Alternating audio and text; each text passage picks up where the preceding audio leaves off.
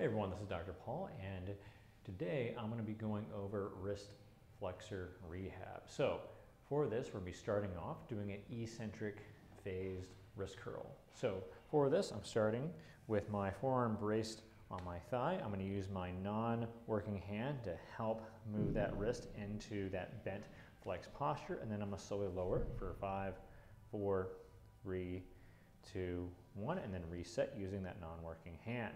And I'll do this for about 8 to 10 reps. Now further along in the rehab, this arm will be doing all of the movement. So you'll flex up slowly, then super slowly lower down, 5, 4, 3, 2, 1, and then flex up again, and then slowly lower on down.